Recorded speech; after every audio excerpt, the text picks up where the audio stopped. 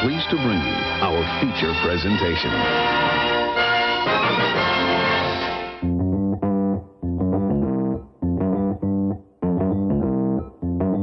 Live from Joe's mom's basement, it's the Stacking Benjamin Show.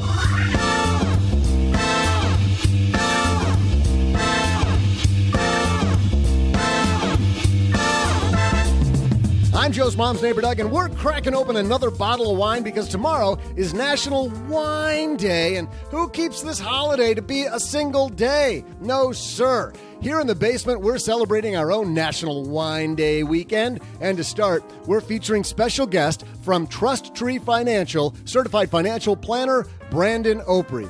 Plus, from Afford Anything, Paula Pant. And from lenpenzo.com, it's Arya Stark. No, I'm actually not even sure if she's still alive.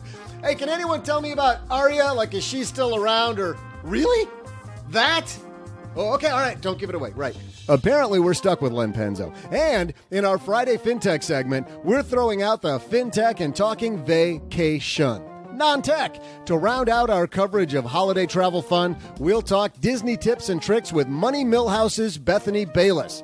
But that's not all. Of course, we'll save time for my amazing trivia and help one listener magnify and solve their money issue. And now, the official cork popper on this podcast, Joe Saul-Sehy.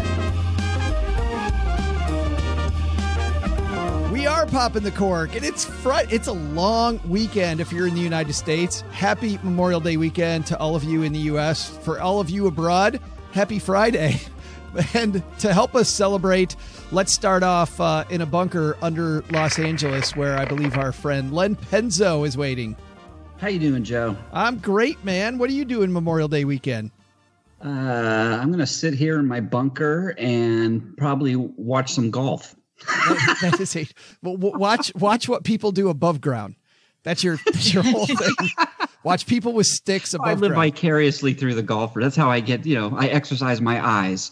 They just go. Would it actually be exciting for you if there was like a nuclear bomb going off in the background while you're watching golf and you know that you're safe from all that stuff? Well, it would be, it's kind of a mixed bag. It's a mixed blessing, I guess, isn't it? Mixed blessing. That is so bad. And a person who's much more than a mixed blessing on this podcast. That's a horrible segue. From Las Vegas, it's our friend Paula Pant. So I have a question. How is it Wine Day weekend? Isn't that self-contradictory? Is it a wine day or is it a wine weekend? It really is Wine Day year. Like if we want to be really contradictory, but isn't every day Wine Day? Wine Day lifetime. That's exactly it. Wine Day decade. Now, I know that Paula has big Memorial Day plans. You're probably getting all crazy this Memorial Day. I totally am. I'm going to Camp Mustache in Seattle so that I can hang out with a bunch of financial independence people and we can talk about not having jobs. And then after that, which I guess makes Memorial Day like just any other weekend when you aren't employed. And then after that, I'm going down to Portland because, heck, why not? I don't have a job. That doesn't sound like a weekend. That sounds like it's going to be, 2 weeks? It's going to be a week, actually. Yeah, my Memorial Day weekend is stretching for a week, and I'm going to Seattle and Portland. That's awesome. And joining us today, our special guest, a guy who thinks it's been a week already since the show started. He's like, what are we doing here? It's our new friend, Brandon Opre. Brandon, how are you, man? Awesome. Thanks for having me on. Well, tell everybody about your business, about the business. Oh, let's see. It's nothing too exciting. I mean, I've been in financial industry for 22 years, and basically I talk to people about money, specifically doing financial planning and investment management and helping people work towards financial freedom. And you're mostly in Florida, in the Southeast. Where are you mostly located? I'm all over the place. I did spend the last 20 years in Florida. Most recently, my family and I bought a house in Charlotte, so we're spending a lot of time here. But I have clients all over the country, and I do a lot of traveling to go meet with them. Nice. And you work with people using technology too, I'd imagine. Thank God for technology. I can do this the right way. Well, the cool thing about technology is you don't have to spend a lot on clothing, but when you do, you want to look good, don't you, Brandon? Yes, but oftentimes I'm walking into my office in, gym clothes or a t-shirt and jeans. And that feels pretty good too. But you should totally stop that, because we have to thank Proper Cloth for supporting Stacking Benjamins. Proper Cloth makes it easy for Brandon to buy dress shirts that fit perfectly without setting foot in a store or paying a fortune. Get $20 off your first custom shirt at propercloth.com/SB. And we are also today brought to you by Ting. Thanks to Ting for supporting Stacking Benjamins. No, Len, we didn't say Tang. We said Ting. Len's thinking, early 70s orange drink? Not that. I'm still excited about that. Was it Proper Cloth? Is that what you called it? It is. It's Proper Cloth. Yeah. Will that hide my beer belly? It absolutely. You know what? You get your shirts. You know what? I might have to look into that. Isn't that what's that joke? It's not a beer belly. It's a protective coating for your abs of steel. Isn't that what it really is? Well, that's a good one. I'm gonna have to start using it. Well, Ting is properly hide it. That's right. Ting's a protective coating for your wireless. That's bad. With Ting, you pay a fair price for the talk, text, and data you actually use each month. The phone you already own will probably work with Ting, so that's good news. Get $25 off your phone bill at sb.ting.com. I like how different that is. It's sb.ting.com. We got a great show. We got Brandon here with us. We got Len. We got Paula. We got a holiday weekend. So let's get the party started. Hello, darlings. And now it's time for your favorite part of the show, our Stacking Benjamins headlines. Our headline today comes to us from The Motley Fool. I found it on Yahoo Finance, though. 7 quotes that will make you rethink your personal finances. And if that isn't Motley Fool clickbait, I don't know what is. So I clicked, and then I have 3 people I can talk to about all of these, because I thought we'd just walk through these because these are pretty interesting. Mr. Frankel starts off with this. He says, one of the best ways to learn about personal finance and investing is to learn from the best. With that in mind, here are 7 of my all-time favorite personal finance quotes from top-notch investors, writers, and business people, along with what each one could mean to you. Brandon, we'll start with you with the first one. Apparently, a couple weeks ago, there was this meetup of finance nerds in Omaha with this guy, Warren Buffett. Is that Jimmy's brother? Is that who that is? I heard of him. Buffett says, price is what you pay. Value is what you get. Is that one of your favorites also? I mean, Warren Buffett has a lot of great quotes. This is one of many, but this one reminds me of the fee discussion that clients ask advisors like myself. Too many times they're asking, what's your fee? And they want to compare advisors based on their fee. But I usually have to have them take a step back and refocus on the value that we provide and what they're receiving. And what's the biggest value you think an advisor brings to the table, Brandon? Well, I mean, a lot of it's investor psychology, keeping people from doing stupid things. But that aside, I think advisors can add a lot of value in terms of asset allocation, rebalancing, tax strategies, and things of that nature. When did we get to this point, Len, that we do this all the time in the financial community, to Brandon's point, we think that cheaper equals better on everything financial? Yeah, well, it's, you get what you pay for sometimes, right? And yes, I think a certified financial planner, they're usually worth their weight in gold, especially if you're in trouble and not you're shown yourself to be unable to control your own finances and steer them correctly. But it's not just financial planners and everything, Joe. It's everything in life, really. Right. Right. So, I mean, it's everything from the types of stocks you're buying to the jeans you're buying as well, right?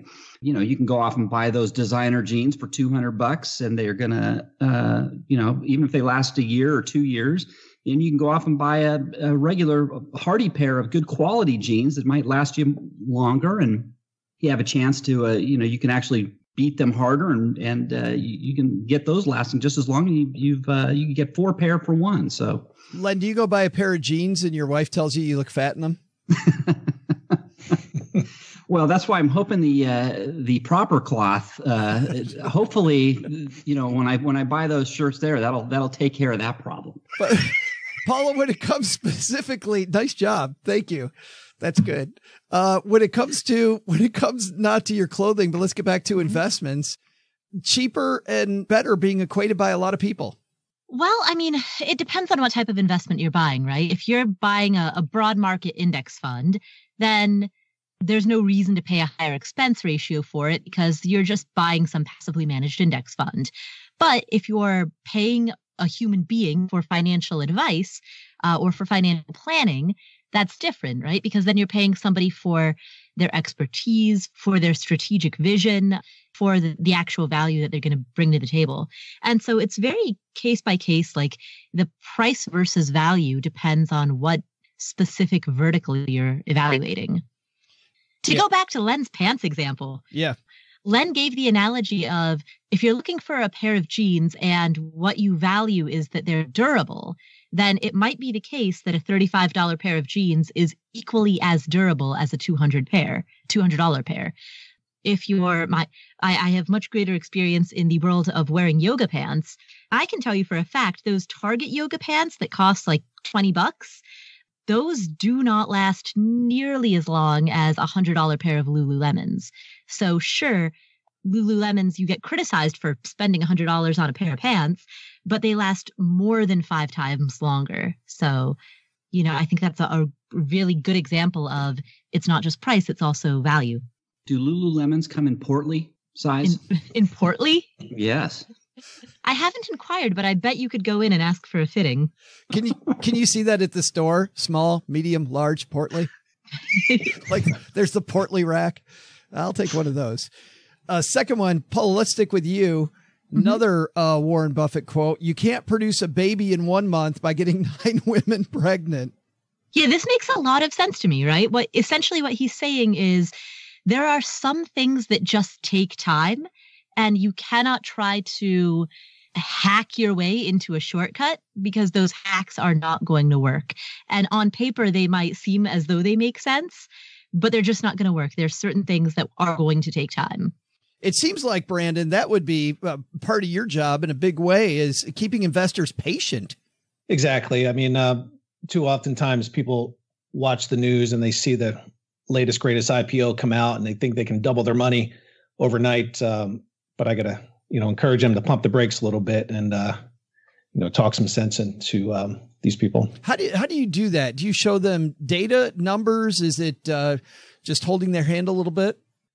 Yeah, I mean, I go back in time and just look at the statistics and say, look, this is no indication of what can happen going forward, but it's reasonably predictive. And I'd rather us take the wise choice, the better path, the smarter path to building wealth than trying to hit home runs and, swing for the fences. So you're saying it's showing them past performance, like past data on what this market condition has been like before, maybe.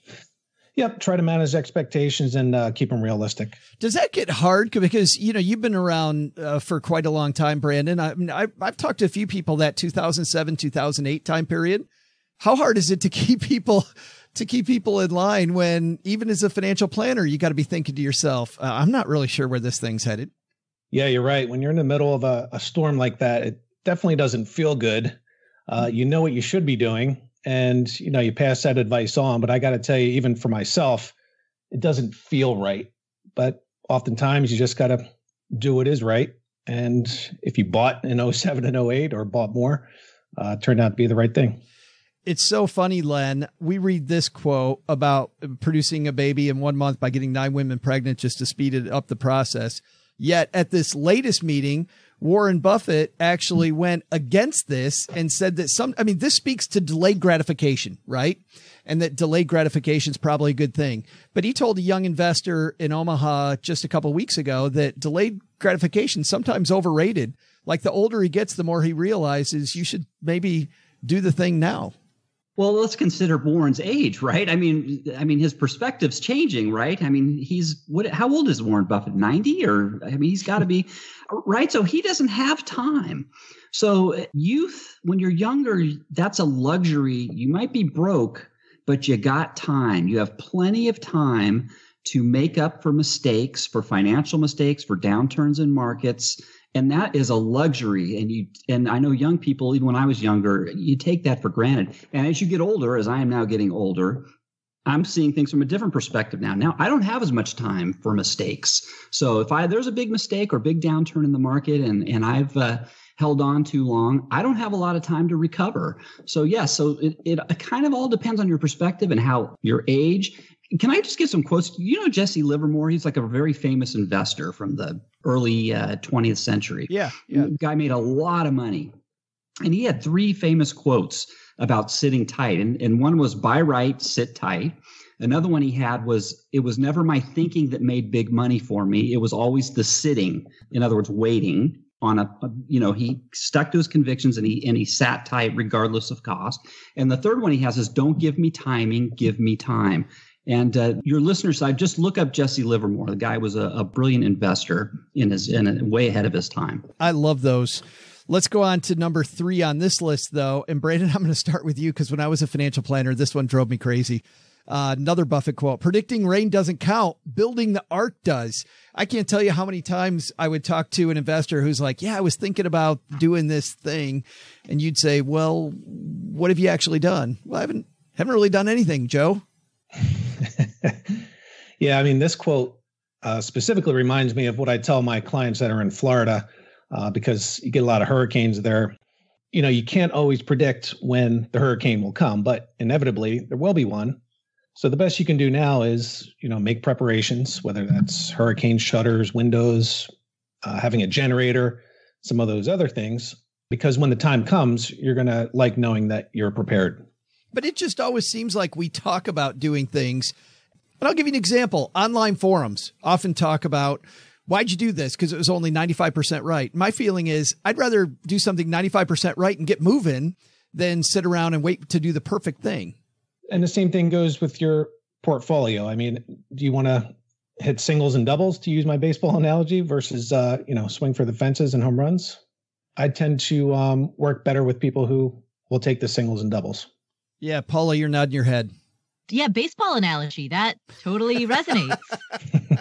It's a game with a bat and a ball and some players. Every single one of the Los Angeles Kings baseball games, Len, that Paula goes to, she really, really loves.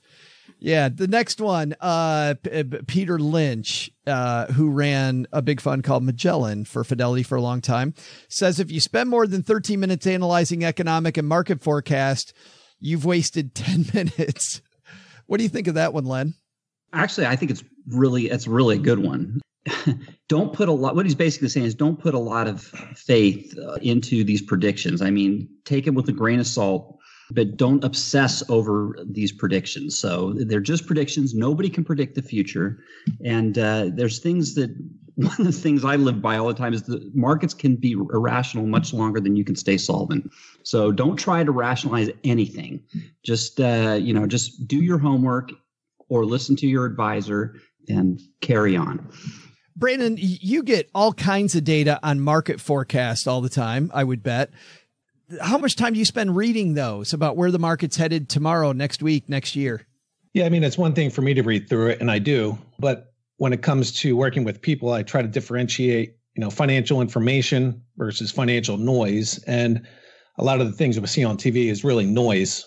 So I think this Peter Lynch quote, he said you wasted 10 minutes. You can also say, you wasted 13 minutes, because a lot of times these talking heads on TV are inaccurate and sometimes very wrong. Well, and sometimes I think they have an axe to grind. Like, it's always shocking to me, and I say that with tongue firmly planted in cheek, when a growth fund manager says that the market's poised for super growth right now. Yeah, no, it's funny how that works, right? But my favorite example is a couple of years ago when, I don't know what article I was reading, 17 out of 17 professionals in the fixed income market predict higher interest rates by year end. And wouldn't you know that 17 out of 17 were wrong. Interest rates fell by the end of the year. And I thought that was just hilarious. Just awesome.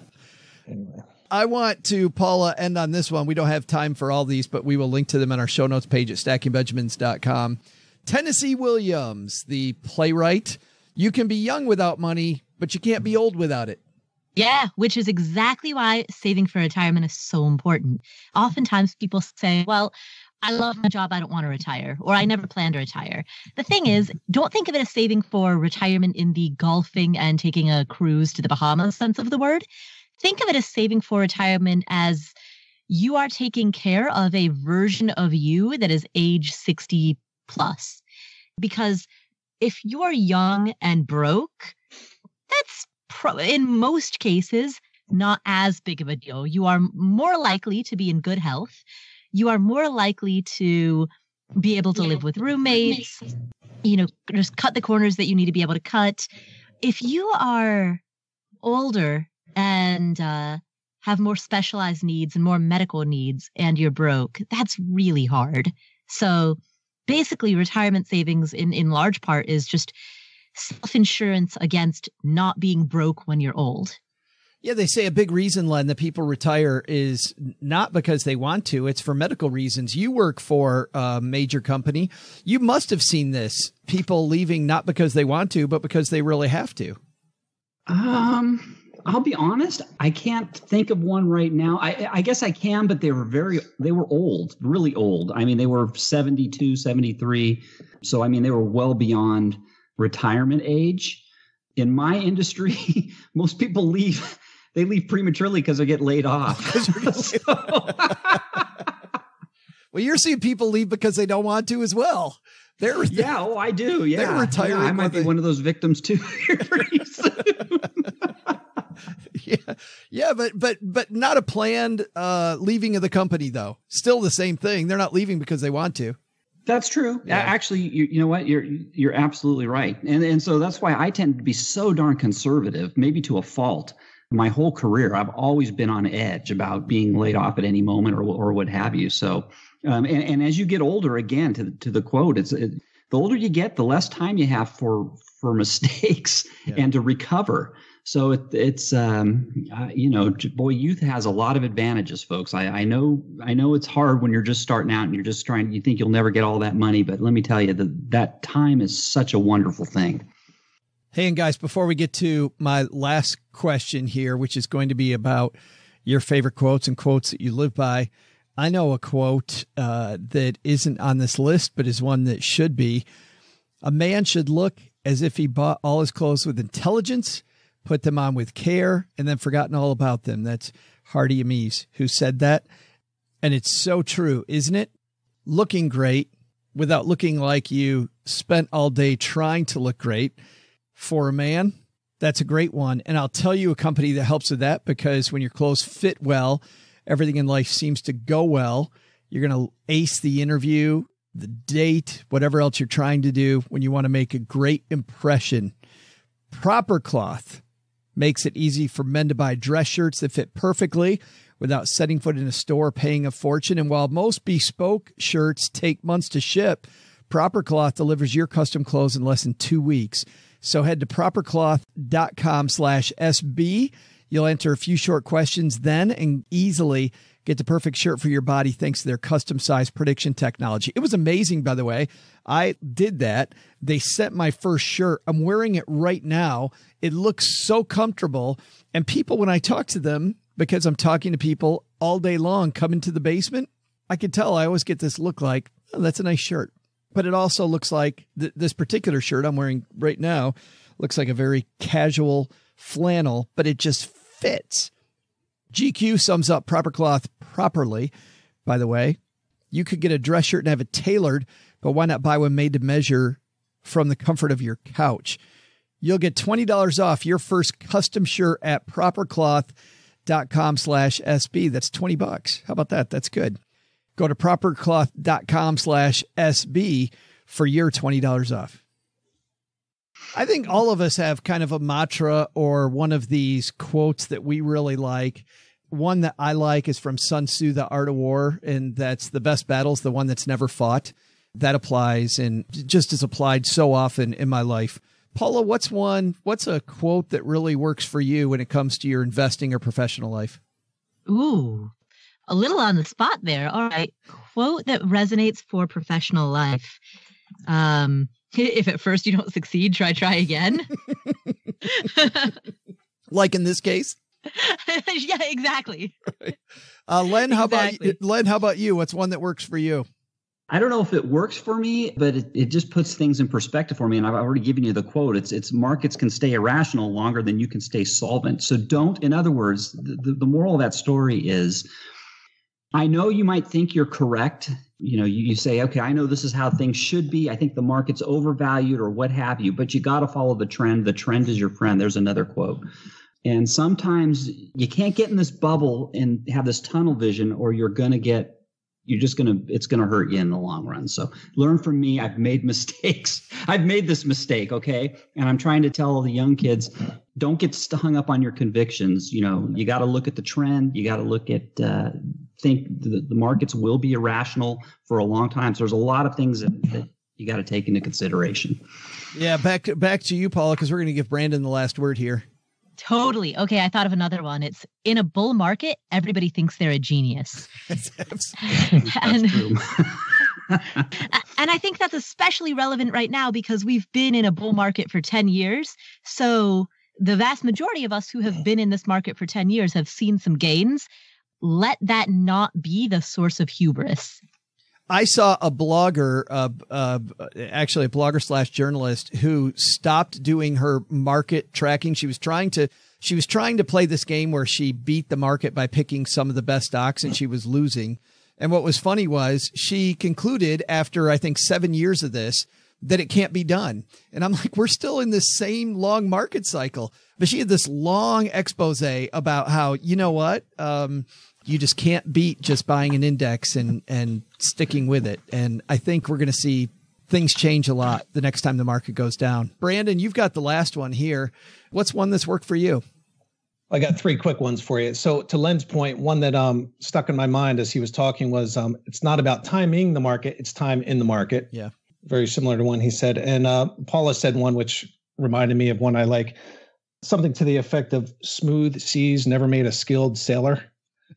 All right. So I like that one. But one that I've had on my wall in my office coming down the corridor with large font stickers on the wall is one that I really like. People don't care how much you know until they know how much you care.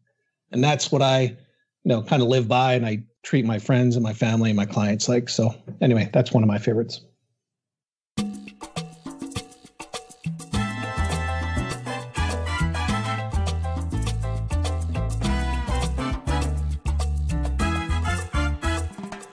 Well, this is going to be fun. We are throwing out the Friday FinTech segment today. You know why? Because we had Robert Niles on Wednesday from Theme Park Insider. If you missed that and you're wondering what fun stuff to do this summer, what's going on at regional theme parks and national theme parks this summer, Robert Niles, always a great interview, and he definitely brought it on Wednesday. But today, we're going to finish that trend by talking about the mouse. Because as you may know, the mouse cost about 16 bags of money. If you're going to go there, you want to make sure you get value from the things that you do. And I talk to so many people who dislike Disney, and then you hear about their Disney experience and you think, well, you kind of did it wrong. I got to tell you, from the first time I went to Disney till now, I have learned so much that has made it so much more fun to go there. Disney World and Disneyland are 2 places that the more you know, the better that vacation gets. And obviously, the best use of the money that you spend there. So we'll talk about value, discounts, getting the most fun with somebody who is the only person I've met so far in our space who matches my level of Disney nerdery. Bethany Bayless from the Money Millhouse, and also she is the FinCon MC, an industry conference that I go to every year. Let's say hi to her right now. Bethany Bayless coming down to the basement to talk Disney.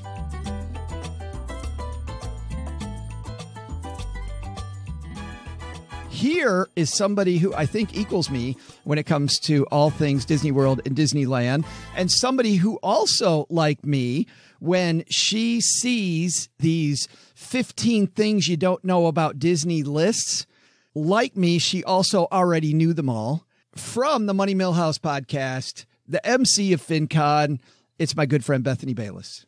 Joe Salcihi, what an introduction. Thank you so much. That I said you're as big a nerd about Disney as me? A Disney nerd, loud and proud. I totally am. And another thing that I look is, the hidden Mickeys? I know probably most of those too. I'm such a nerd when it comes to even those. We know all of the obvious ones. We even got the book and tried to find them using the Hidden Mickey book. Like we bought the damn book. And still had trouble finding them, like at the Wilderness Lodge. When they say that they're hidden in the fireplace, I can't find those. I've stayed at the Wilderness Lodge 4 times, can't find them. So if you want to know where to find Joe when going to Disney World, just go look at the fireplace at Wilderness Lodge and you will find him. That's right. So let's start this off because we don't have a ton of time. Let's start off by talking about tickets. Robert, Niles, and I on Wednesday talked about, you know what, if you're looking for discounts on tickets, pretty darn hard to find discounted tickets to Disneyland or Disney World. Do you got anything? Oh, I got something. I got 2 big tips for everyone. The very first one is unfortunately not for everyone. However, I do think that it's one of the best kept secrets and the best deals of Disneyland and Disney World, which is if you are in the military, if you have a military ID, or if you have friends with someone in the military, they offer special military park hopper deals at both Disneyland and Disney World, and they are by far the best deal in the entire park. Wait a minute. So that last part, I get being a member of the military. I get being a family member. You said also friends of somebody in the military. That is correct. So if you have a friend with a military discount and they are going to Disneyland with you, then they can get you a ticket also. Oh, so OG is a Marine. Yes. But then I got to take OG. That's correct. So the best practices, I would say, so what happens is you have to buy the ticket together. And then as you enter the park, he has to show the ID. So the idea is that you are going with a military friend or family member. It's not something that you call up somebody who was once in the military and say, hey, you want to drive 2 hours to meet me and give me your military discount? Maybe not the best approach. And maybe not why they created the system in the first place. Exactly. So let's honor the reason why they created the system, which is for military members and their families to be able to take part at much, much cheaper rates. Let's talk about things you need to do planning your trip, because the thing that frustrates me when I see families spend the huge amount of money it costs to go to Disney World or Disneyland, I see these people in the park and they're miserable. And I'll give you an example. I was on the car ride in Tomorrowland. Is it the Tomorrowland Speedway? The Autotopia? It's Autotopia. called Autotopia in Disneyland. Yes. It might be that one. Yeah. And they have, at Disney World, they have a Fast Pass. The Fast Pass system at Disney World is free. We'll talk about Disneyland, I'm sure, in a little bit. Yes. Because that's a little bit different system. But at Disney World, it's free.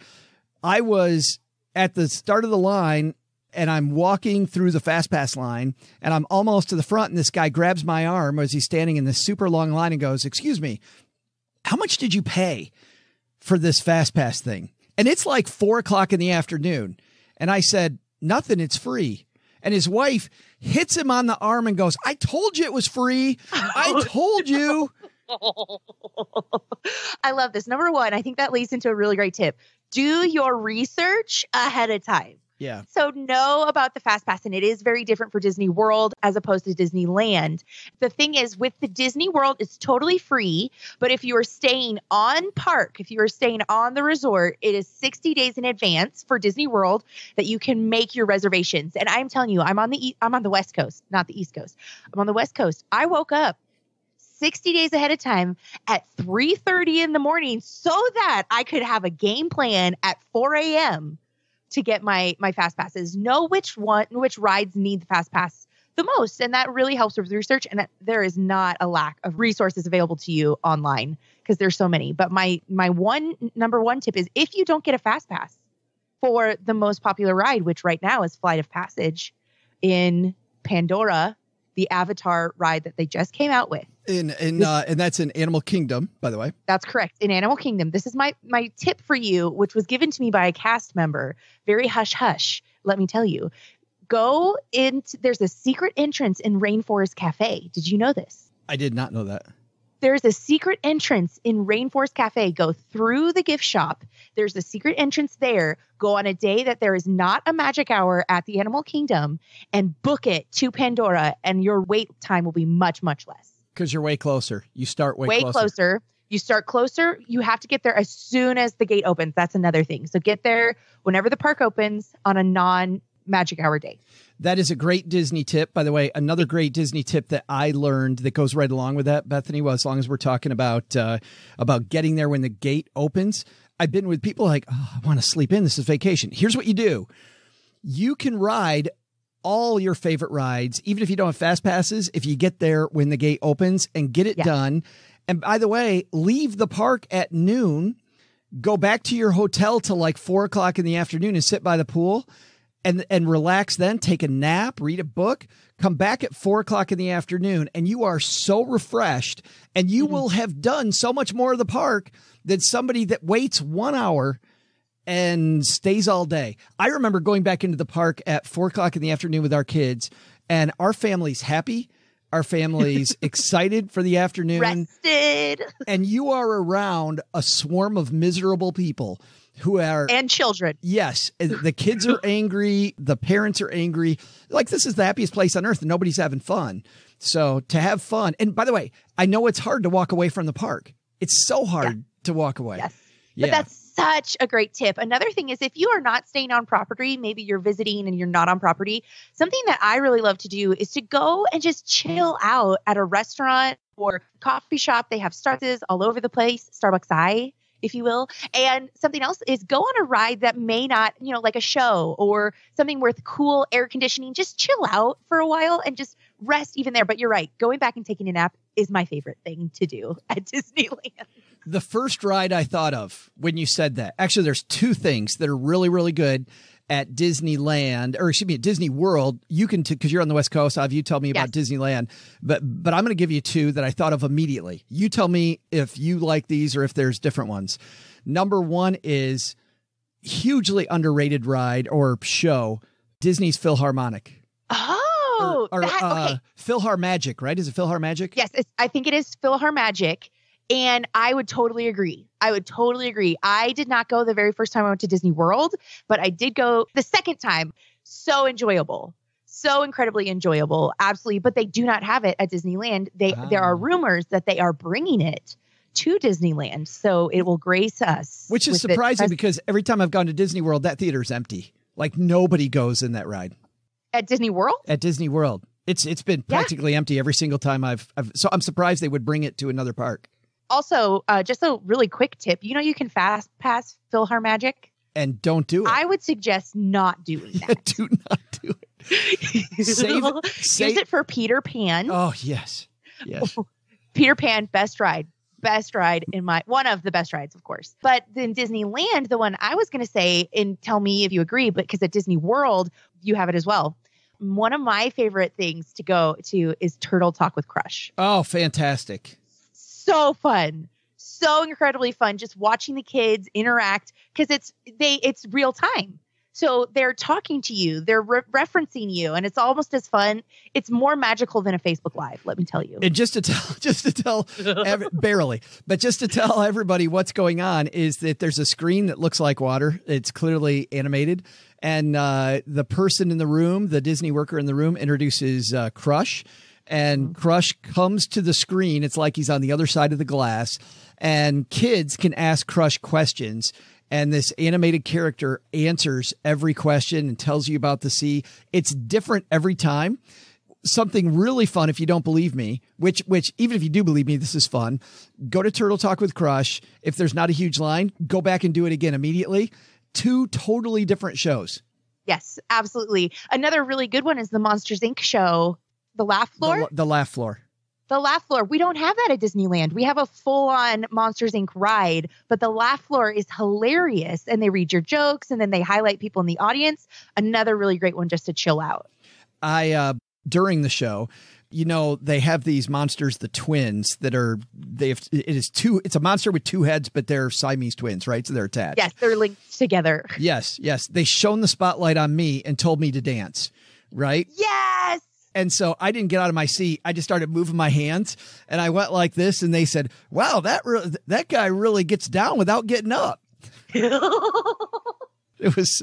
They're so quick. They're so fun. It was so good. But let's get back to it. Yes. Another one in Animal Kingdom.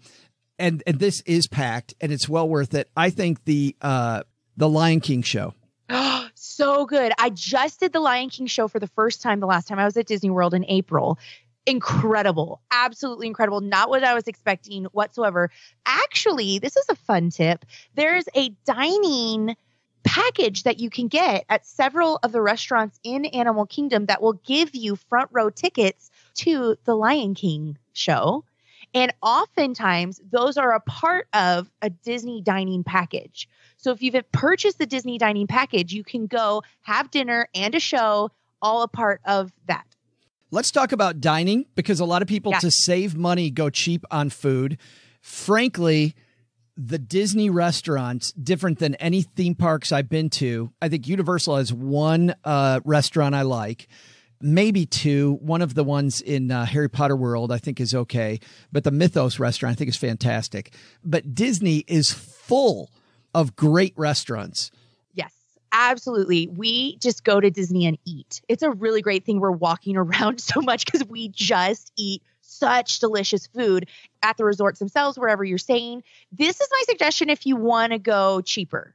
Pick a meal once a day and go experience one meal. It could be breakfast, lunch, splurge on dinner, but something that I have found to work really well. If you go and let's say you have a large family of 5, 6 people, that's a lot. That adds up, right? Over time, it really adds up. Sure. If you aren't staying on a resort, if you're not staying on the resort itself, consider getting something like a VRBO, an Airbnb, HomeAway. That's a really great way to get a house that has a kitchen in it. It's a lot cheaper than getting however many rooms you need to get on a resort or even a villa or something like that. So first you're saving on rooms. Then you have a kitchen where you can make a meal or go back in the afternoon, make sandwiches, get things. And it really, really, really cuts back. But allow yourself to have one meal a day in the park. Another option that maybe may or may not work for your budget, or it could be something that you want to save for, is the dining plan. And so there's a lot of information out there. There's 3 different dining plans. One is quick service. One is deluxe, which is a mixture of quick service and tableside. And one is all tableside, signature restaurants, the whole deal. My husband and I, the last time we went, we got the middle one. So it had a quick service, it had table dining, and it was perfect for us. And so consider one of those and you will get such good food while you're there. Plus, whatever you don't use, you can take back in snacks. And so there were quite a few things we just didn't take advantage of. We went to our hotel gift shop and just loaded up on tons of snacks for the road. It was perfect. Using your dining plan stuff. Using the dining plan, because you can cash out. Don't leave money on the table or don't leave snacks on the table. I will match that with another tip. You want to go into the restaurants because of the fact that even though some people think they're expensive, the service is always fun. The places are decorated so cool. Like every one of these restaurants decorated so neat. Just that experience. But a lot of these restaurants offer a cheaper lunch menu. So make the lunch menu, if you're not on the Disney dining plan, use lunch as your big meal so you can get the experience, but you're not going to pay the dinner prices. Exactly. And that's exactly what we did for Be Our Guest. We went to lunch instead of dinner. And that was something that we booked ahead of time because it was a really fun experience. You're in Beast's castle and you get to see like the snow coming down. It was just a really, really great experience. Which they have 3 different rooms in Beast Castle. They have the dark room where the rose is and it's wilting. You can see it. And the wallpaper's torn off. There's the ballroom. I don't remember what the 3rd room is, but which room did you go in? I didn't realize there were more than one room. See, I need to learn more about Disney World from you. I'll teach you about Disneyland. But we stayed where we could watch the snow falling because it was just very magical. Like I felt like I was in the middle of wherever watching the snow, wherever it's supposed to be set. I felt like I was there. Yeah, we went to the dark room, the very dark spot. And we did it for breakfast. So we did breakfast, which is cool. We got a reservation for before the park opening, timed it so that when we got out of breakfast, we were already at the back. Then Peter Pan, also my favorite ride, super long line for Peter Pan. I could get on it without fast passing it because I was at the back of the park pretty close to it. And we went to Peter Pan as our first thing and went from there. So that was our that's great. Strategic. By the way, at Disneyland, there is no fast pass for Peter Pan. Well, you just have to wait in line. And by the way, let's talk about the Fast Pass system at Disneyland, because it is different and you have to pay for it. Yes and no. Okay, so the Fast Passes are free. However, you cannot get them in advance. There's no limit to the amount that you can get, and everything is done the day of. So what you can do for free is what you have to take your pass, or what they don't have the magic bands at Disneyland. And so you have to go in person to the Fast Pass kiosks and just slide your ticket, and then you get a Fast Pass ticket that tells you when to come back, et cetera, et cetera. The downside to this is, one, you have to run all over the park if you want to get a Fast Pass, which you could totally do. Tell your kids to do it, right? Like, go on, Bobby, get this one. Sally, go get this one over here. You can only have one Fast Pass at a time, and it is good until the Fast Pass starts or 2 hours after you get it. Gotcha. So let's say your Fast Pass was for the evening. You can get another Fast Pass 2 hours after you get the Fast Pass. So you can get your ticket, swipe it, and then get the Fast Pass. If it's not for that evening, let's say it was a really popular ride and it's not for several hours later, you can get another Fast Pass 2 hours after you got that first Fast Pass, even if you haven't ridden the ride yet. However, what you can pay for is called a Max Pass. A Max Pass Fast Pass is what you can pay for. It is $10 a day per ticket, or $75 for annual pass holders. So I got it for $75. The benefits of this is you do not have to run around the park. You can Fast Pass any ride in any park. So let's say you're at Disney California Adventure and you want to go Fast Pass Star Tours in Disneyland. You don't have to run across the entire parks, multiple, to get your Fast Pass. You can do it from your phone, from the mobile app. $10 a day per ticket. You can do them all at the same time, which is super convenient.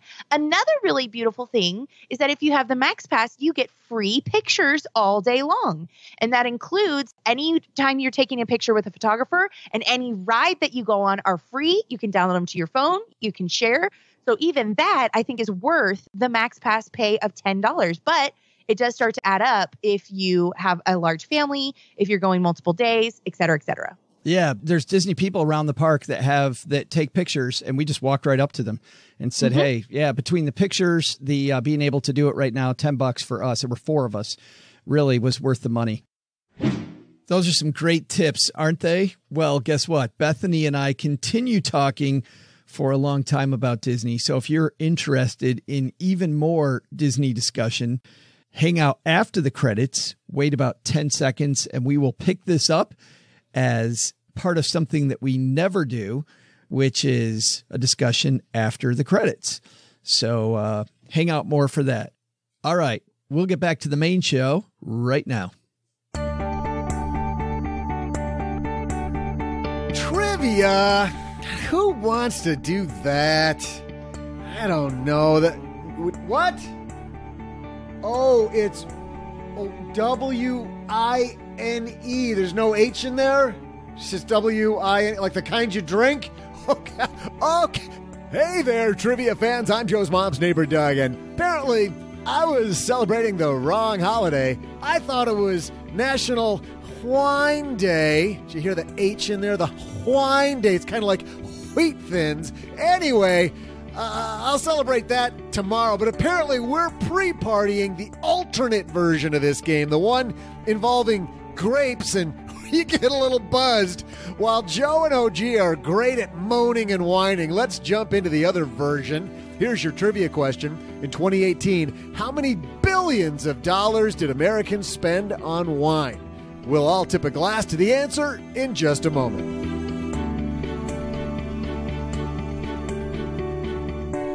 All right, we explained the very complicated rules to this game to Brandon backstage. Brandon, you think you got it? I've been preparing for this moment for a long time. For at least 30 seconds.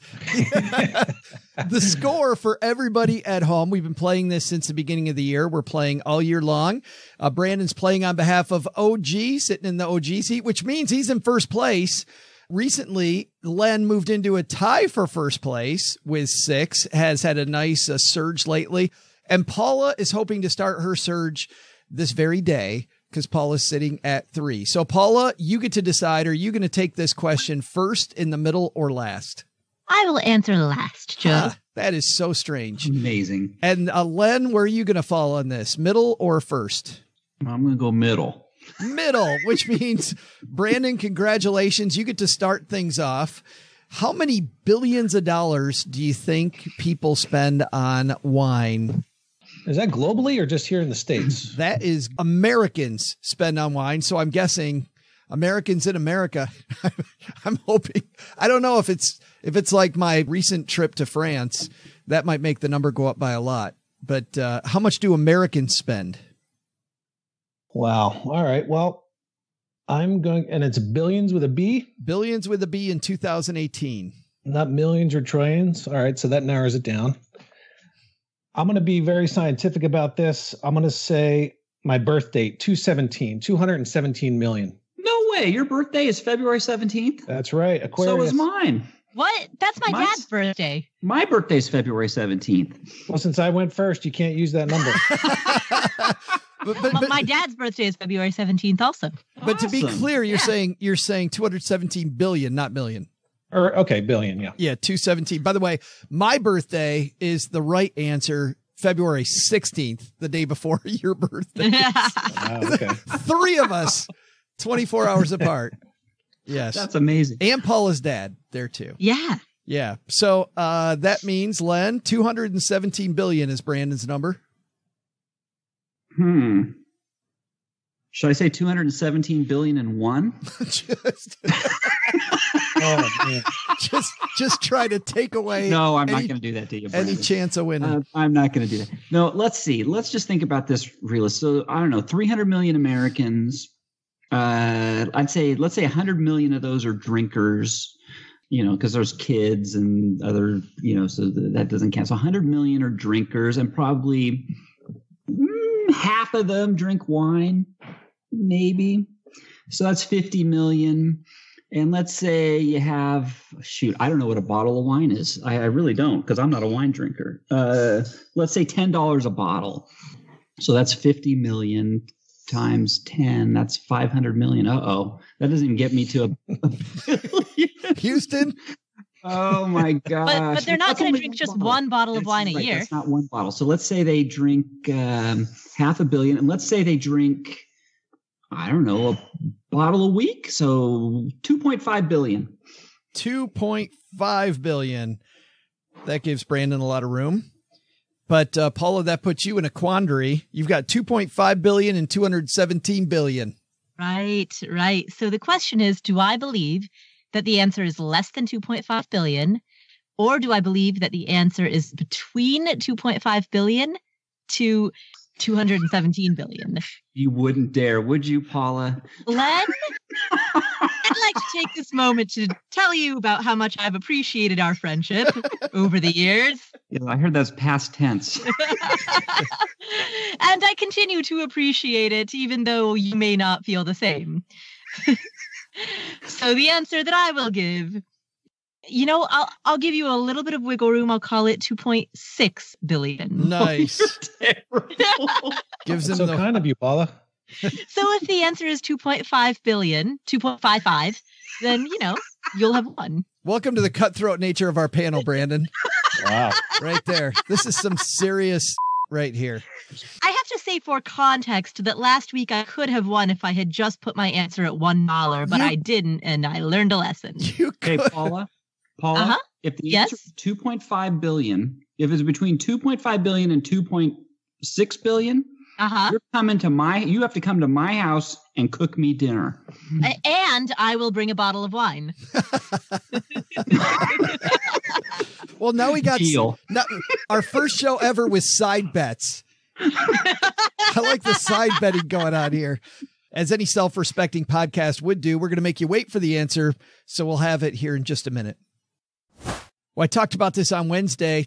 2 days later, still like it exactly as much. Thanks to Ting for supporting Stacky Benjamins. I already know, because I sit here looking at my phone usage and how I use almost all of it from here in the basement where we have Wi-Fi, that my phone bills are about to go through the floor. And you know why? It's all because I switched to Ting. And whenever you talk to somebody about switching devices, you think it's going to be hard. Maybe you don't. At least I do, but it sure was easy. Here's the deal. You can always bring your number to Ting. That made it easy. They're not a prepaid cell phone company. At the end of the month, you're just billed for the talk, text, and data levels that you reach. The less you use, the less you pay. You can use your same phone, most probably, even the latest ones like the iPhone XS or the Galaxy Note 9, and you'll still have an affordable phone bill instead of that thing going through the roof. And if you're around Wi-Fi like I am, why would you pay for a set data plan? With Ting, you just pay for your actual usage at the end of the month. Ting offers nationwide LTE coverage on both T-Mobile and Sprint, so the phone you already own is likely going to work with Ting. Just grab a SIM card from the Ting shop. This was so simple. I got my card from the Ting shop, and bam, I was good to go. All done. All this stuff in my head about it being difficult couldn't have been easier. The more phones you have on one Ting account, the less you pay per phone since the usage is shared across all your devices. No contract, so you can try it for a month with no strings attached. Of course, they offer award-winning customer support through either phone, chat, email, social media. They're also the only provider in the U.S. that offers technical support through Discord. And if you're somebody that uses Discord a lot, you know just how easy that is and how cool a company Ting is.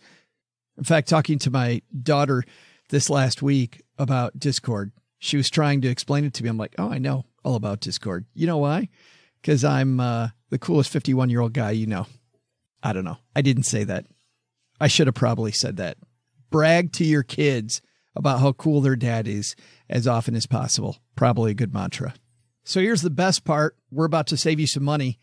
The average phone bill with Ting is just about $23 a month per phone. So that's essentially a month of free service when you use our link. You head to sb.ting.com. You know what's going to happen? You're going to get $25 off. Remember, start with SB. That's sb.ting.com. Brandon, you were first. You were at $217 billion. You got to feel pretty good about that number, knowing these two are going to war. I mean, anything north of 217, you own. Oh, now I feel like I'm way off. I don't know. That was always an OG strategy, was to throw everybody off. So you might be in the money. We'll see. Len, you've got that 0.1 billion. I hope Paula knows how to cook some good recipes on a propane tank on a Bunsen burner that's in my bunker. This will be the most epic show ever if it lands there. Paula, how you feeling about that 2.6? I feel pretty good, but I don't want to speak out of turn. I don't want to speak too soon. Well, you're the only one of us drinking wine at this moment. I am the only one drinking wine, and it's 6 a.m. We're recording this. Let's see. Doug, what's the answer to our question? Welcome back, trivia fans. I'm Joe's mom's neighbor, Doug, and National Wine Day is important in this house.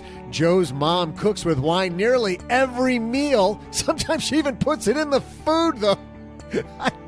Oh, okay. Let's get you to your trivia, shall we? Hey, before the break, I asked you this question. How many billions of dollars did Americans spend on wine? The answer?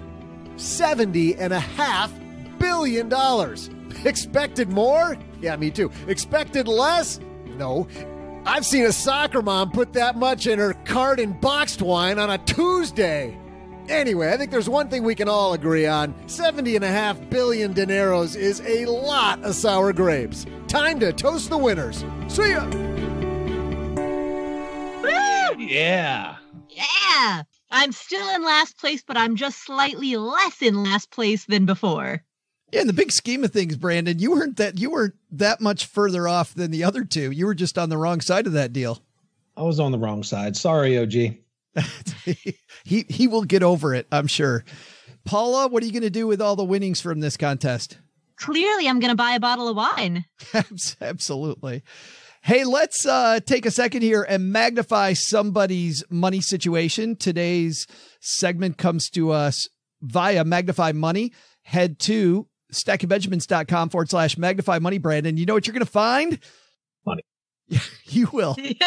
And magnifying glasses.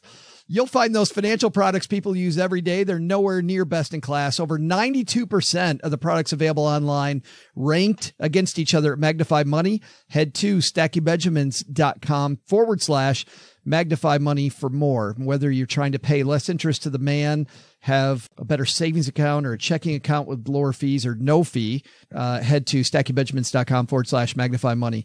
Today's question comes to us from Anonymous. Say hi, Anonymous. Hi, Joe and OG. This is Amy. I really enjoy your show and I really wanted to get a free t-shirt. So I came up with this question for you guys. Here's a little bit of background. I am getting my master's degree in nursing to become a nurse practitioner. And currently my husband and I are maxing our retirement accounts. I am taking advantage of the tuition reimbursement program offered by the hospital I work. But in the end, I still have to pay about $15,000 in tuition for this program. So my question is it better for me to lower my 403B contribution just to the match, which would be about 3%, and pay for the master's out of pocket? Or should I get a loan and pay off within the first year as a nurse practitioner? All right, thanks. I'm very excited to hear the answer, and I'm a size extra small. Thanks. We have the only show where people say, thanks for the answer, and I'm an extra small. That's perfect. Well, I don't say I'm an extra small, Joe. That's not me. You're in you go for the proper cloth portly section, right? Absolutely. You got it. And I love it, by the way, how my thing says Anonymous and she outs herself as Amy 2 seconds in. So it's just an alternate spelling. That's right. We spell it the long way. Brandon, what do you think? Let's help Amy out. I think it depends on a couple factors.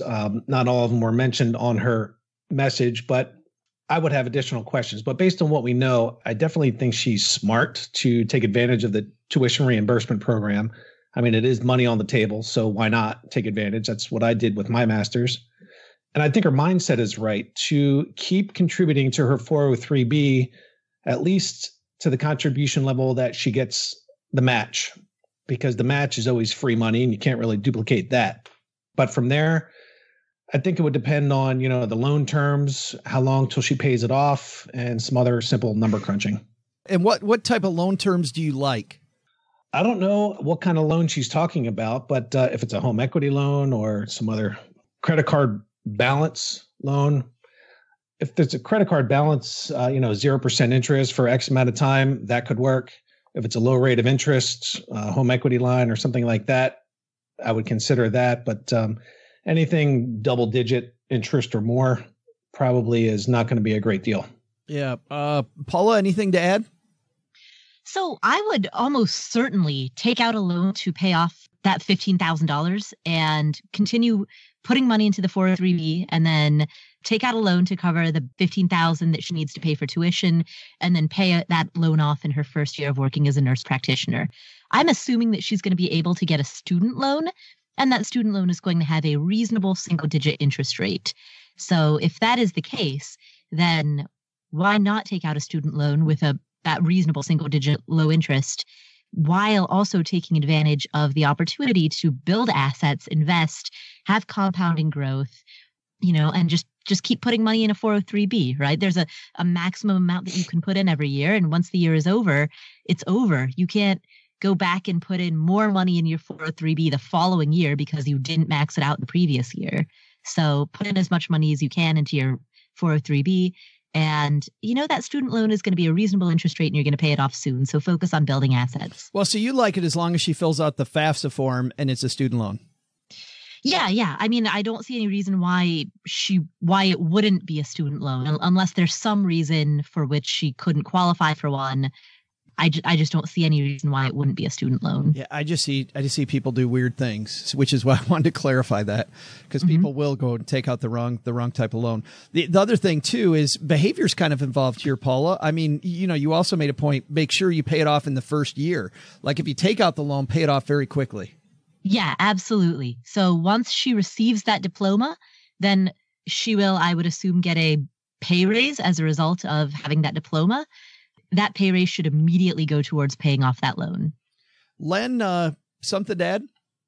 No, I think I think she said she was going to pay it off in the first year. Yeah. So me too. I would get the loan, assuming it's a, relatively low interest. Why not? And, go that route. You know what? What a deal. $15,000 and she's going to be a nurse practitioner. I mean, that's pretty darn good considering all the money she's going to make. The payback on that $15,000 is going to happen very quickly. So that's really, my engineering degree in the 80s, I spent $15,000, my entire room, board, tuition, books, everything, 15 grand. I thought he was about to tell us an Uncle Len story, Paula, about going uphill both ways. 6 feet of snow. But 15 grand in the 80s is like, I don't know, 2.5 billion today. Yeah, no, I don't know what that is. It's just funny how things are. But I think 15 grand's a bargain. Wow, that's fantastic. Fantastic, Amy. Well, especially since you look right now, I mean, the aging of America, the job certainty in that field, I would think, assuming you find a good place to work, there's a lot of certainty in that field, don't you? Oh, yeah. Yeah. And I think the average starting salary for a nurse practitioner is 100 grand or more. So $15,000 loan in the scheme of things probably is easy to bang it out. Yeah. Thanks for the question, Amy. And you know what? Gertrude in the basement is just going to send you a code, and you don't have to tell us what size you are, but thank you for that. But you get to pick out your own. Head to stackingbenjamins.com/voicemail, and you can leave us a note on the Magnified Money line as well. That's going to do it for today, guys. This has been such a blast. Len, what's happening at lenpenzo.com? Well, hey, first off, I want to thank you, Joe, for letting me go first so I don't have to follow Paula and her great cavalcade of guests, presidents and ex-presidents and all the other stuff she brings on her shows. So thank you, because this is going to sound really stupid after what I tell you I'm doing. This is going to – hey, it's 18 fantastic facts about credit cards that you might not have known about. So stop on by, thepersistentitch.com. AKA Len Penzo. Paula, which Nobel Prize winner do you have coming up on the show? So a few weeks ago, we had David Bach on the show. He is the guy who came up with the phrase "don't buy lattes," and he joined us to talk about the latte factor. We now have Ruth Soukup. She is a very, very successful online entrepreneur who wrote a book about the 7 faces of fear, in which she describes a lot of the different types of fear that we allow to stand in our way, the fears that often have us becoming our own obstacles. So both of those, plus an episode with you, Joe, all of that is available on the Afford Anything podcast. Just search for Afford Anything in your favorite podcast player. Is that the same Ruth who had a course about writing? Yes, this is Ruth Soukup from the Elite Blog Academy. Yeah, very good course on writing. I haven't taken it, but I've heard excellent things about it. Yeah, I very, very much liked it. I took that a while ago. That's been a while, but she definitely knows her stuff. That's cool. Brandon, thanks a ton for hanging out with us, man.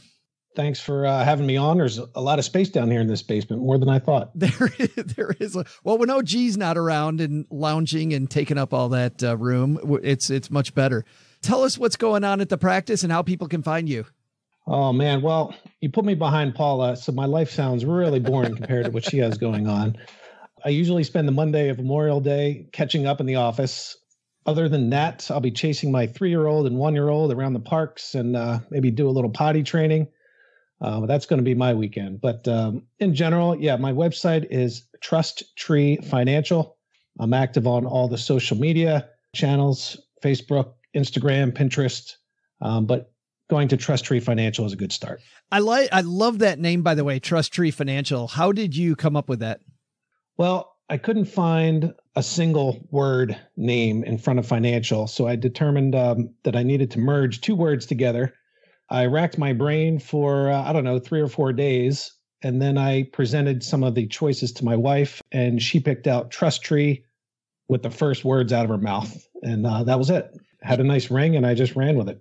Well, but also based on the stuff that you said is on the walls of your office, I think it kind of goes along with your overall philosophy. Yeah, I wanted it to be, in this business, a lot of us are in the same neighborhoods. We're selling the same products, working for similar companies. So at the end of the day, it does come down to trust. So that word means a lot to me and to my clients. And the fact of tree and growth and thriving and, nurturing a tree, I just thought Trust Tree was a nice new word that I created, or my wife created. And the persistent itch was already taken. So yeah, I couldn't use that one. Right. Yeah. My financial planner's over at the persistent itch. That's good. How do you like him? He's like a rash. Right. Yeah. Probably not great. We will link to Trust Tree Financial. We'll link to everything Paula's got going on at Afford Anything and to Len and the Persistent Itch or at lenpenzo.com on our show notes page at stackingbenjamins.com. That's going to do it for today. Doug, take it from here, man. What should we have learned today? So, what did we learn today? First, take some advice from the gang and surround yourself with some great money quotes to keep you motivated. What are some of your favorites?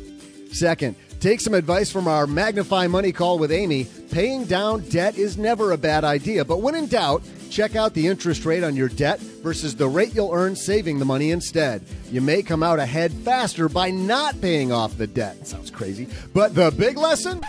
Don't let that Opre guy get near the fruit tray. Hey, Brandon, the fruit tray is for the real help around here, not the once-off guys. Got it, pal? Special thanks to Brandon Opre for joining us. You'll find more about Brandon and his financial planning practice at TrustTreeFinancial.com. Thanks also to Bethany Bayless for joining us. You'll find the rest of Joe and Bethany talking about Disney after these credits. Paula Pant appears courtesy of AffordAnything.com and Afford Anything Podcast. All the Afford Anythings. Len Penzo appears courtesy of LenPenzo.com. And thanks finally to all of you. Pop the wine for yourself this weekend. Or, grape juice or just water. That's probably the best. Toast yourself with water. Leave the wine for me. This show was created by Joe Saul-Sehy, produced by Richie Rutter-Reese, and engineered by the amazing Steve Stewart. Online, visit us on Twitter at @SBenjaminsCast or on our Facebook page.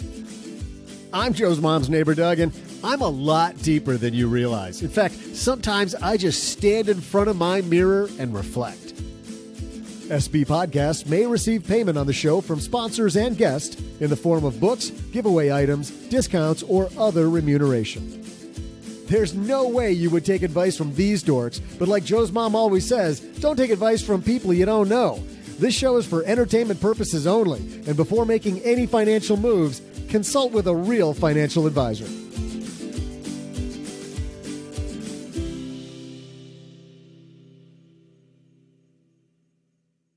What was that? It's called the medium sketch. The medium sketch? Yeah, it wasn't rare and it certainly wasn't well done.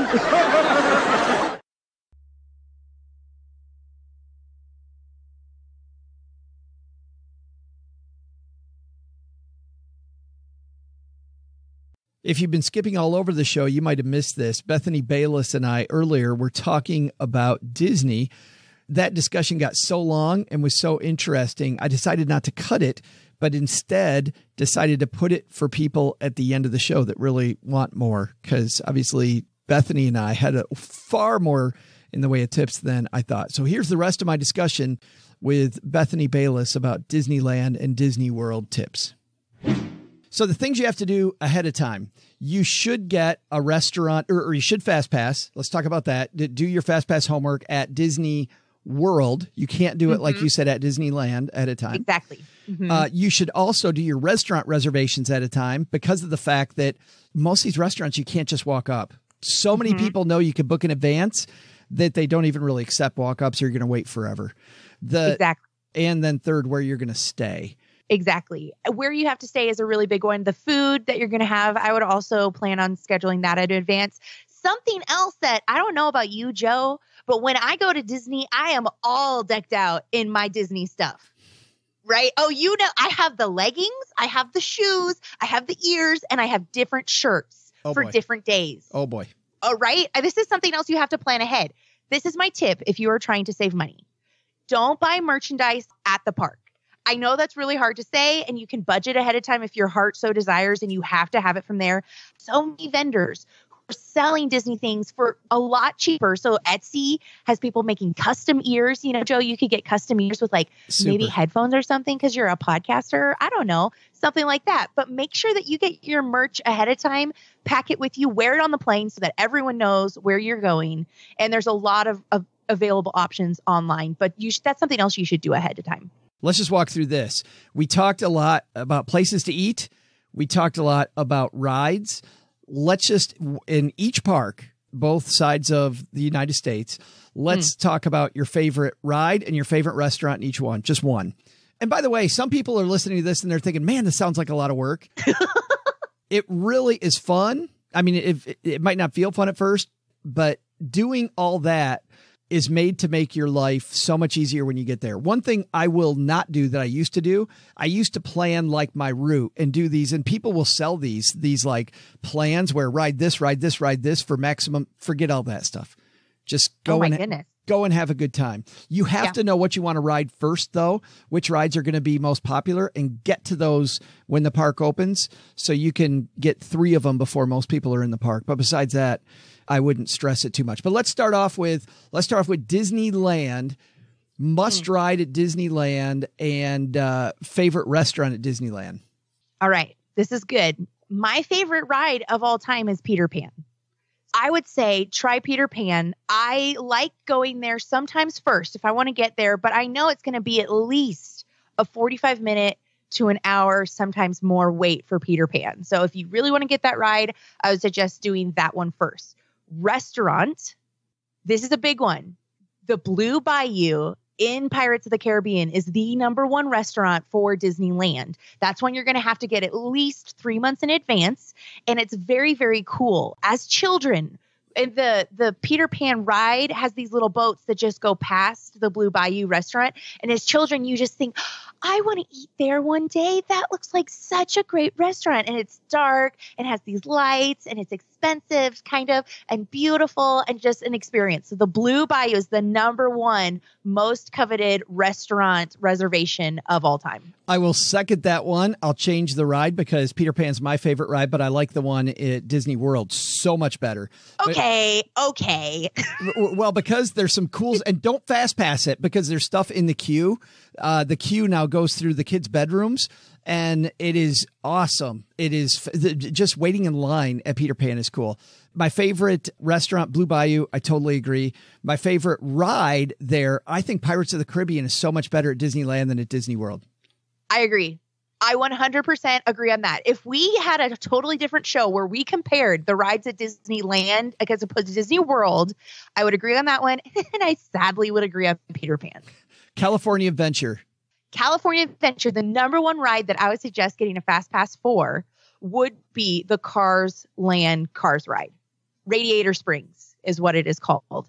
It is the longest line of the entire day. Thankfully, because of Guardians of the Galaxy, which is also another great ride, but not my #1. Guardians of the Galaxy has thankfully taken away some of that traffic because you used to not even be able to get a fast pass unless you were there within the first 10 minutes of the park opening for Radiator Springs. But that's an excellent ride. It's so much fun. You will have you ridden that one? I have not. It wasn't built yet when we went there. Well, when you come back, you definitely have to ride. It's so much fun. You're in a race and you like ride and it goes and you feel, I can't even tell you. It's just so much fun. So that's my #1 ride.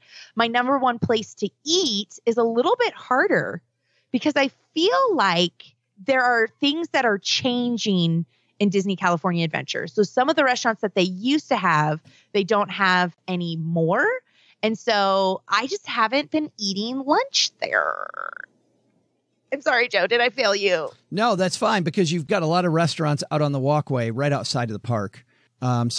You could just exit the park and you are in downtown Disney. So you've got plenty of choices out there. The other great thing about Disney California Adventure is oftentimes they'll have little shacks of food that you can try. So something to do, especially during the food and wine or holidays or anything like that, they oftentimes will have just samples of different kinds of food from different places that you can go and just eat your way through Disney California Adventure. So maybe that's another reason why I can't pick just one restaurant, because I just love going and trying different things at these different little food shacks.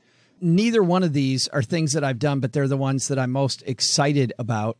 #1, I super like I have heard great things about the nighttime show at California Adventure. It's so good. It's so good. With the fountains where they make it. Yes. They do everything with fountains. It's similar to, what was the one? The one at Animal Kingdom where they kind of project things on the water.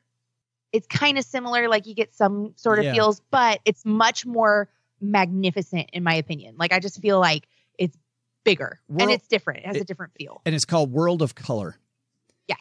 I've always wanted to try Wine Country Trattoria. It looks neat from the outside. I'm not sure if it's good or bad, but it's one I've always wanted to go to. Let's go to the Florida parks. Let's start with the Animal Kingdom. Tiffin's. I haven't been there yet.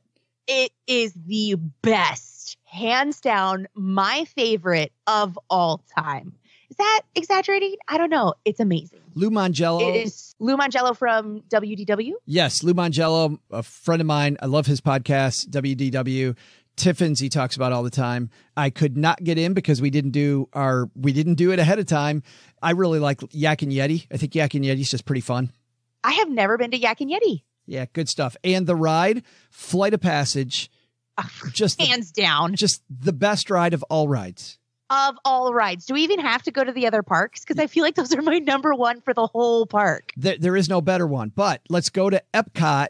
And I got to tell you, if you haven't eaten at one of the signature restaurants at Epcot, you are there are so many at Epcot that are phenomenal, just phenomenal restaurants. Your favorite restaurant right at Epcot? I have to look it up, Joe. It's what's the one it's in Mexico. It's like Mi Casa. Yeah, the one the one in the Mexican pavilion. You go inside. It looks like you're outside.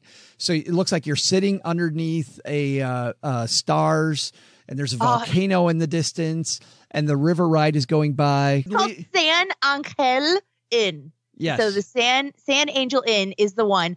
They have compared that to the Blue Bayou because there's a little boat that goes by. It makes you feel like it's nighttime. It makes you just have this atmosphere that I thought was just so fun. And I really, really enjoyed it. Yeah, I think that one's fantastic as well. I'm going to go with the Rose and Crown Pub in England. I think that's a really fun restaurant. I also like, I've been to Benihana. It's kind of like Benihana, but the restaurant in Japan that's like that is also, no, I'm taking back both of those. I like the pizza restaurant in Italy. The one right at the back, not the big expensive restaurant, but the kind of fresh pizza one in the Italy pavilion. Okay, I feel like this is not fair because Epcot is the land of eating. It is. It totally is. There, because that was another really great one. Is the one in France? Is that little? I totally agree. The bread, the French onion soup. And the beautiful thing is that the people who serve you are from these countries. And so I feel like I'm getting that extra culture, that cultural experience of being in these places while still being in America. Another shout out is to the Werther's Original Caramel Shop. Delicious. In Germany.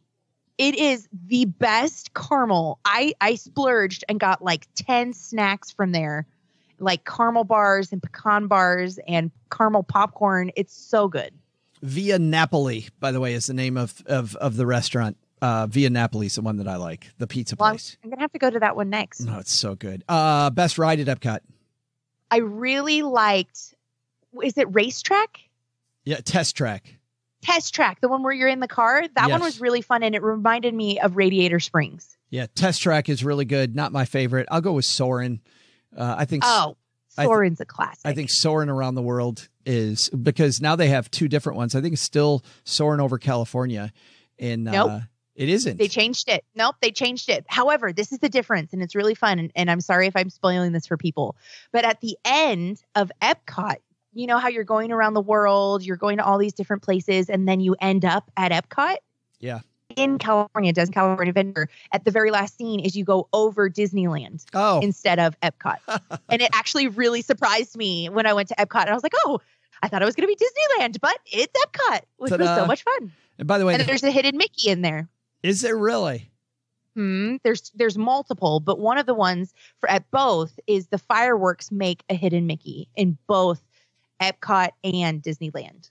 So this concept, for people that don't know what we're talking about, is that Disney Imagineers and Disney workers put things that make the Mickey Mouse ears and the Mickey Mouse face together, and they do it on purpose. And you start discovering them, and at first you think, wow, that's an accident. Turns out it's not an accident. There's nothing is accidental at Disney. I will say this before we move away from Epcot. The Frozen ride, which always has a line a mile long, and little kids love that thing. Well worth it. I thought it was a pretty cool ride. I haven't gone on that one. Yeah. I missed it both times. Because there's such a long line, and you almost, that's why. And unless you get your fast pass like the first day, you're not going to get a fast pass either. It's very difficult to get a fast pass for that or Flight of Passage. Flight of Passage, the biggest rides you need to wake up at 4:00 in the morning if you're on the Pacific Coast time, by the way. But I was going to say, you know what was the biggest disappointment for me for a ride that I waited way too long for? And maybe it's a heresy because I'm from California and not like an original Florida Walt Disney Worlder, is Spaceship Earth. Yeah. Yeah. So creepy. I was so creeped out. I fall asleep almost every time. Yeah. So if the wait is longer than 5 minutes, just move on. Yeah. Yeah. Keep walking. Go eat something. Late in the afternoon, usually that line is gone. It's always everybody wants to go when they first come in because it's the first thing they see. So people flock to it, walk right by it, do that one later. Great advice. All right, let's move over to Hollywood Studios. Hollywood Studios, for me, people say there's not good restaurants. Those are all some of my favorite restaurants.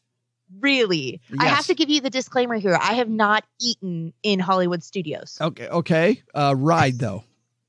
Ride is the Star Tours.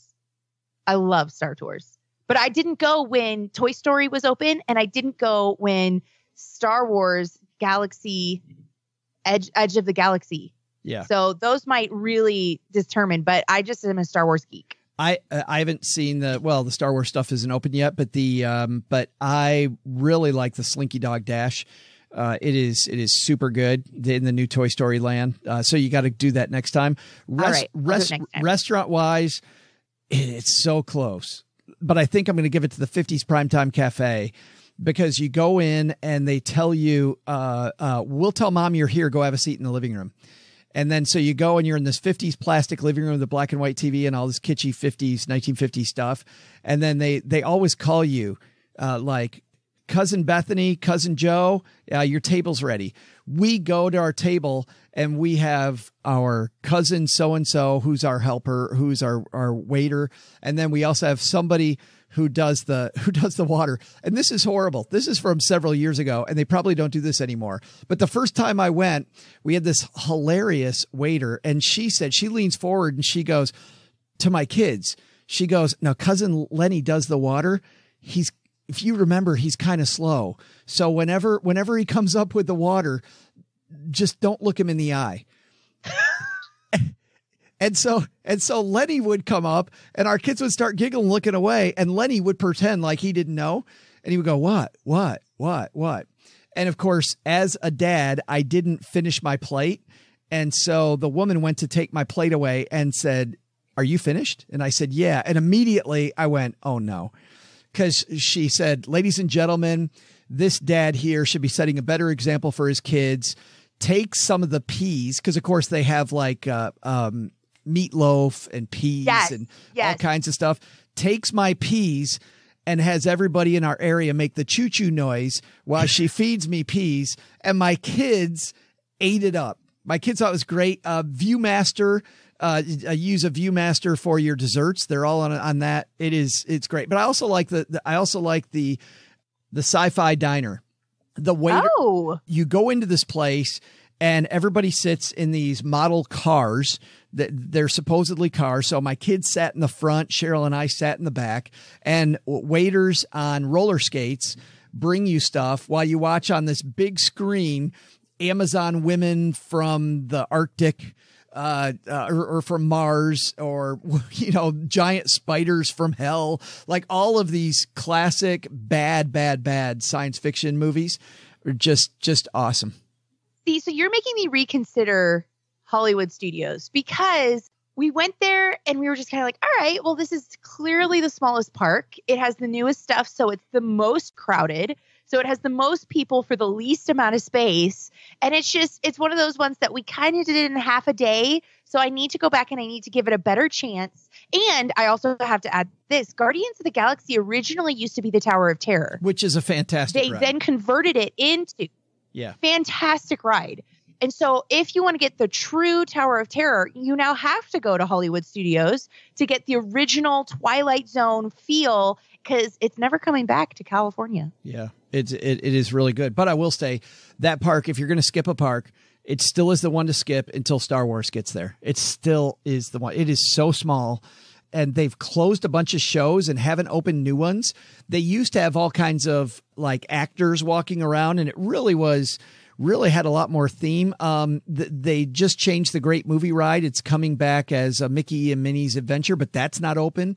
Like so much of that park is not open. They used to have the animation studio open. You did this huge tour. They had a backlot. That's all gone. Like that's so sad. Yeah, it is sad. That park is still not great. All right, last one. Save the best for last, which is the Magic Kingdom. The Magic Kingdom. Did we already name our favorite ride? Yes. So I guess we got to do our second favorite ride then. Well, we did it for Disneyland because Magic Kingdom and Disneyland are very, very similar. And so I'm just going to say Peter Pan is still my favorite ride in the Magic Kingdom. Well, Peter Pan's my favorite ride at the Magic Kingdom, but my favorite at Disneyland is Pirates of the Caribbean. Exactly. But at the Magic Kingdom for me, it's Snow White's Dwarf Mine Train. Yes. The Seven Dwarfs Mine Train. Oh, it is so good. Can I change my ride to that? Can I change it to that now, please? Yes. Another one that you need to fast pass. So the ones that we did is the Dwarf Mine Train, which is also very fun to stand in line. That was the other thing about Disney World that I appreciated just a tiny bit more than Disneyland, because the standing in line part is so much fun.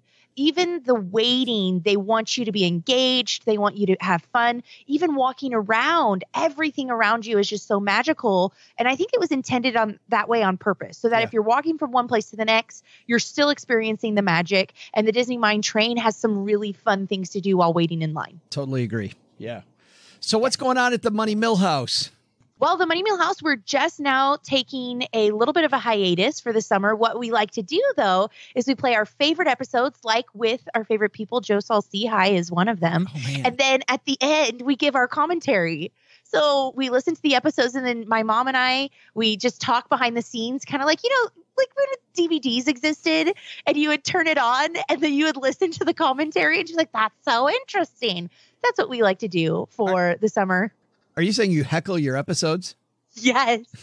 We don't heckle, but we give a little bit of the behind the scenes of like, oh, this is what was happening. This is a story we didn't share on air, or we just give it behind the scenes. It's for our friends who just like to come hang out with us. And then we're rolling out a brand new season.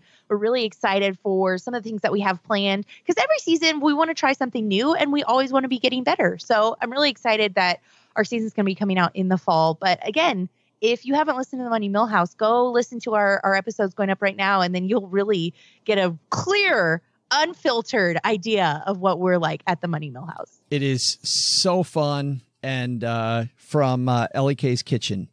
Always a good time. Bethany, thanks for hanging out with us. Thank you, Joe. I appreciate you having here and letting me nerd out about Disney. It was so great.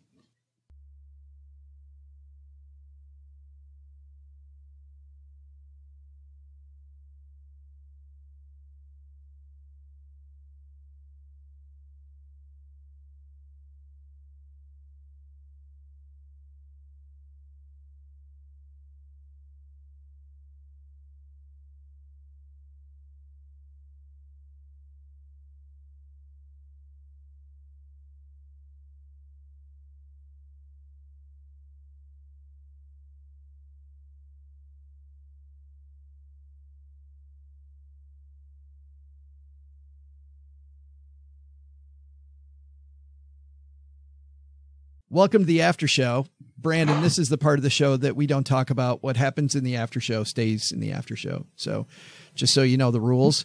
And for everybody listening, we've had people talk about the after show before, and I don't know why you would break those rules. If you have to talk about it, you can mention dessert if you'd like, if you really have to, but let's try not to. And one thing, this Doug, he so eloquently explained, it's National Wine Day tomorrow. So I was wondering, it's Memorial Day weekend, and while a lot of Americans don't imbibe, some people do. And maybe, well, even if you don't drink alcohol, you probably have a go-to drink, right? And so if you're at a party, you're at a get-together, you know, Paula's at a NASCAR race. What,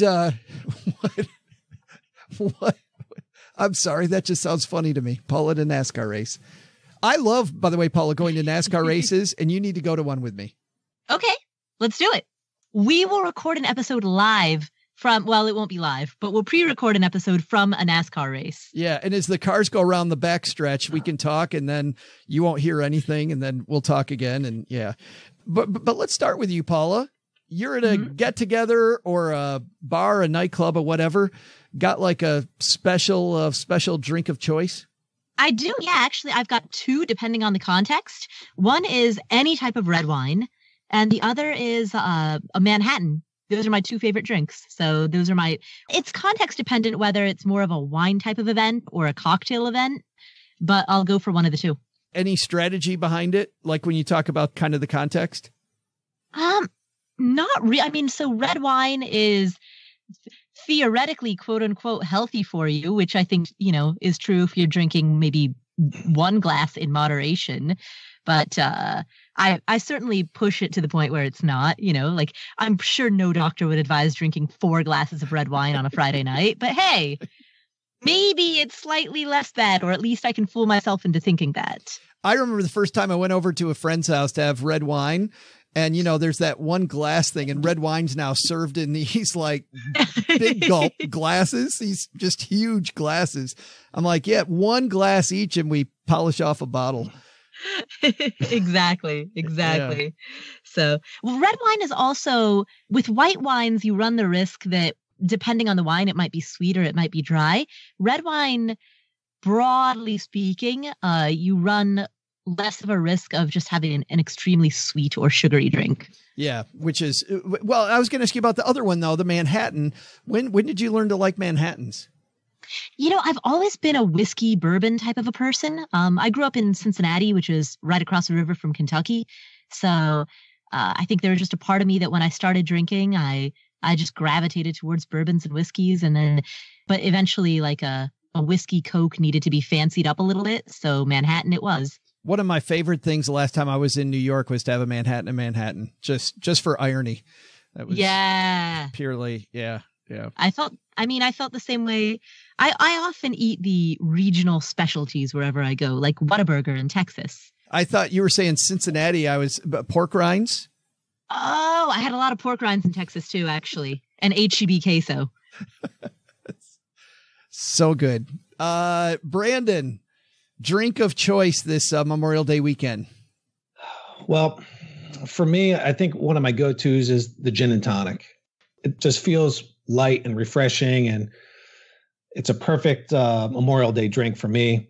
But if your question was, you know, what type of party, it depends on the party. I mean, there were phases where I would go and have tequila shots and then just a bottle of water, you know, shot water. Sometimes I like a good bourbon, but oftentimes the events that I go to have beer and wine. So I opt for the wine and, you know, red for the health benefits. So pretty boring, but if I'm going to have one this weekend, it's going to be a G&T. It's going to be that. Start a summer. Kick off your summer with a G&T. Yes. But you don't do that at the holiday party, do you? No, and I'll tell you why. It's usually they have the well liquor. So there's a difference of course, well and the good stuff. So unless I know it's going to be a certain type, you know, I'll pass. See, he's good sitting in for OG, isn't he? Because OG's the same kind of liquor snob that Brandon is. You guys got that in common. That's awesome. No, I'll pass. Len, how about you? Drink of choice? Well, beer, of course, there's always beer is always a good go-to, but I tend to prefer like a Blue Moon in the winter and the fall, and I prefer a Mexican beer in the summer and the spring. But generally, as it gets hotter, I prefer a Cuba Libre when it comes to the mixed drinks. So that's a big. And I have to say, there's a difference between the rum and Coke and the Cuba Libre, being the lime juice. You got to have that lime juice with the Cuba Libre. So you can tell the difference. Oh yeah, I can tell. It makes a big difference. Yeah. When did you start drinking Cuba Libres? When did I? Probably 10 years ago, I guess. It used to be my before that, it was a martini. I was a martini guy. And that was with gin, not vodka. It seems like nowadays everybody wants a vodka martini.